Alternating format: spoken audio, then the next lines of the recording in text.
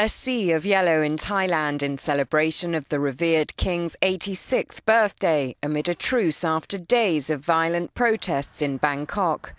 Huge crowds gathered around Bhumibol Adulyadej's palace in the coastal resort of Hua Hin to catch a glimpse and hear his words. All Thais should consider this very much and focus on doing their duties according to their responsibilities for the greater interest, which is the security and stability of the country. Thailand has calmed in honour of the king, who's considered to have the highest level of virtue in the land.